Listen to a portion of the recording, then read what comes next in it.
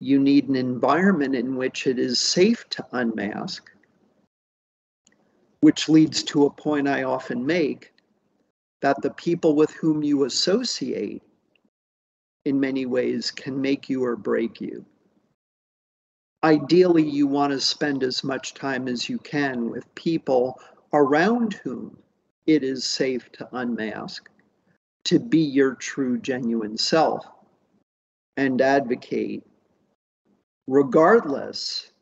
of all the different ways that we are described in society, where I've always believed that what's inside matters more than what's on the outside, who that person is, their personality, how they treat themselves, how they treat others, what their beliefs are, what do they believe in. To me, that's what matters more than gender identity,